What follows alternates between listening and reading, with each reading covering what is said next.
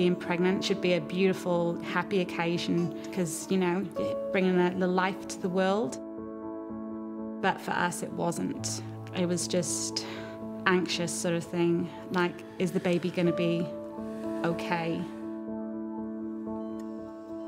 We got to 23 weeks and 6 days, and that sucks. That wasn't the way it was meant to be.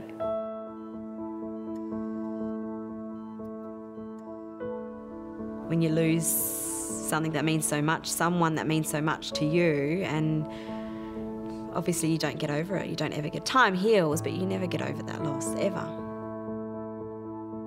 As males, there's nothing we can do about it.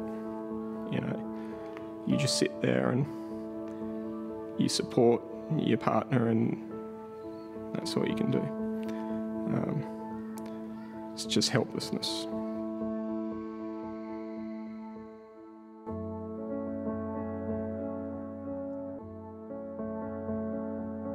I have the privilege of being the scientific director of the Preterm Birth Genome Project. This project's critically important because preterm birth is the #1 cause of death in children less than 5 years of age worldwide. So I first came across Craig when I was a medical student going through King Edward.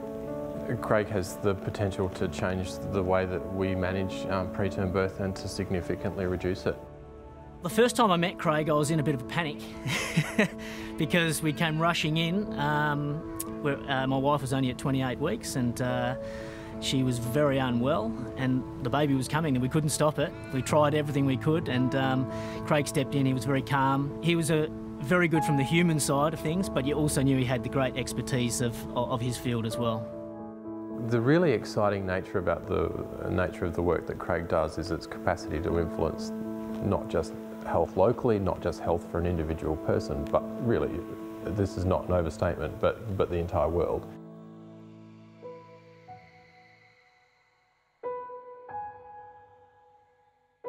As an obstetrician, it's wonderful to be able to deliver healthy babies to healthy mothers.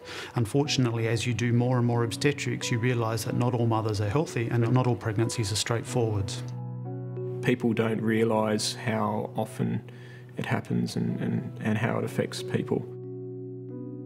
Friends, they'd get pregnant, they think it's just, you get pregnant, you have a baby. 9 months later, here's your baby. They say, oh, you've had a miscarriage, you can just try again. But it was more than just trying again. You gave birth to a 28-weeker I had. I mean, she was a baby.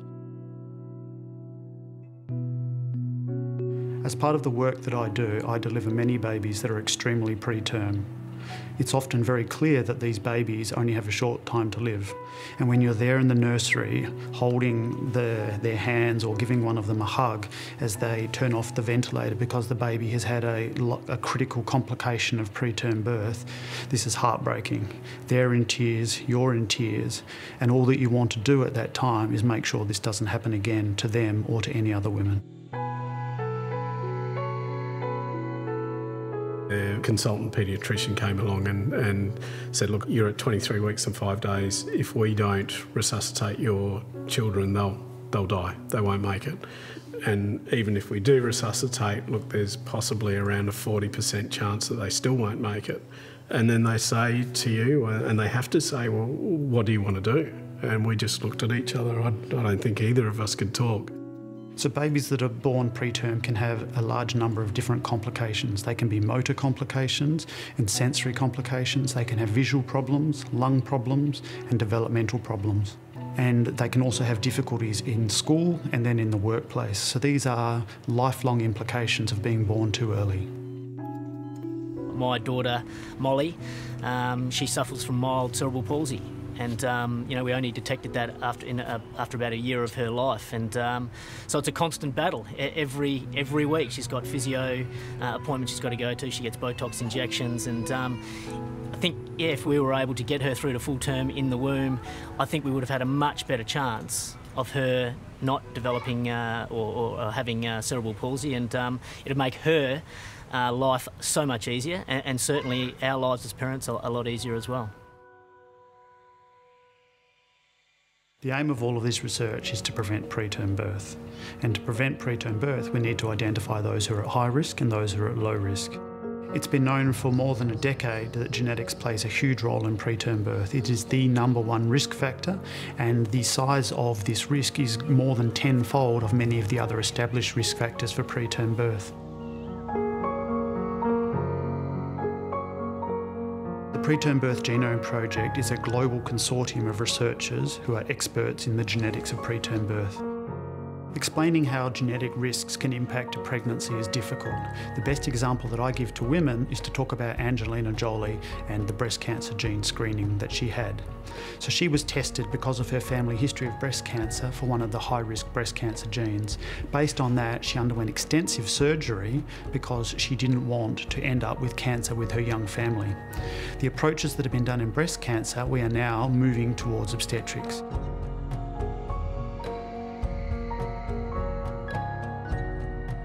Our research has the ability to take genetics to the people. We'll be able to take genetics to people in high-resource countries, but we'll also, with the help of WHO, be able to take it to low-resource countries. Already the tools exist, and if you look at where we were in medicine 10 years ago and where we are now, imagine where we'll be in another 10 years.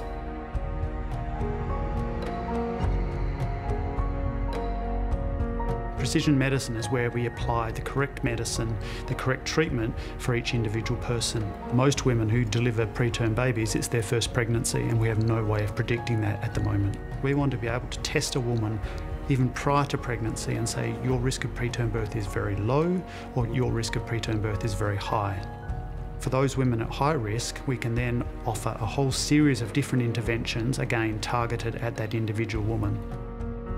Prevention is the best cure, and that's what this research is all about, really. You know, identifying the people that are at higher risk, and then can tailor almost programs for these people so they've got a much better chance of getting right through to full-term birth. It would have been great for us to know that we were at higher risk of having a preterm baby, and then certain care and things could have been in place to give us a much better chance of getting all the way through and having a healthy baby at the end of it all. One example of tailored medical treatment for preterm birth is demonstrated by Sharon's pregnancies. She gave birth to 2 babies extremely preterm, and both of them died. Through careful investigation, we found that she had a number of genetic variants in one of the genes involved with folate metabolism. And by not processing folate properly, she's prone to having clotting and bleeding under the placenta can cause placental abruptions, growth restriction and preterm birth. By preventing the clotting and by supplementing her with extra doses of folate, we're able to give her 2 healthy term babies without any other intervention required.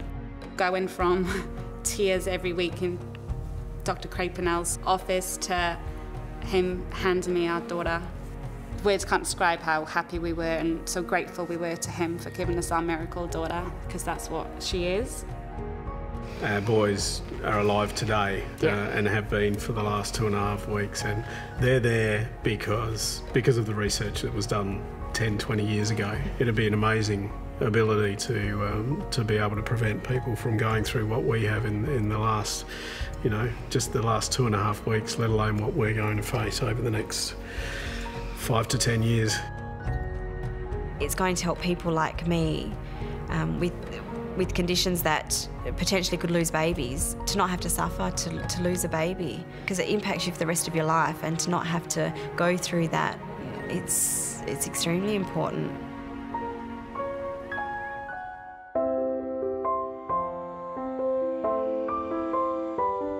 What we're aiming to achieve in the next phase of our research is to complete a preterm birth chip that is designed for global genetic study.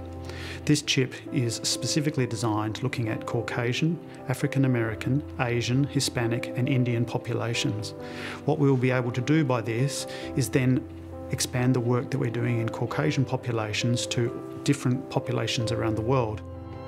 Just like ultrasound can be part of pregnancy, I'd like people to understand that genetics can be part of pregnancy by doing early tests about an individual woman and her husband, and even the fetal genome in pregnancy, that we'll be able to personalise care to prevent all of the complications of prematurity and the death and disability that can result from this terrible problem. I've got 3 babies, and it was from Craig's care that I've got my 3 kids. Without a doubt, I do not believe that I would have my 3 kids if it wasn't for Craig.